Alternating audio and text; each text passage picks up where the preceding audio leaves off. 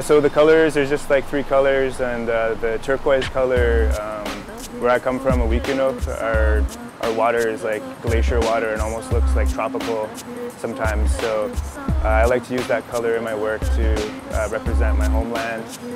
And the shapes, like I studied Northwest Coast art, carving and design with Bradley Hunt and Sean Hunt and Dean Hunt, and so they taught me a lot of the formline style, and I've also combined elements from my Coast Salish side, so it's a bit of a fusion.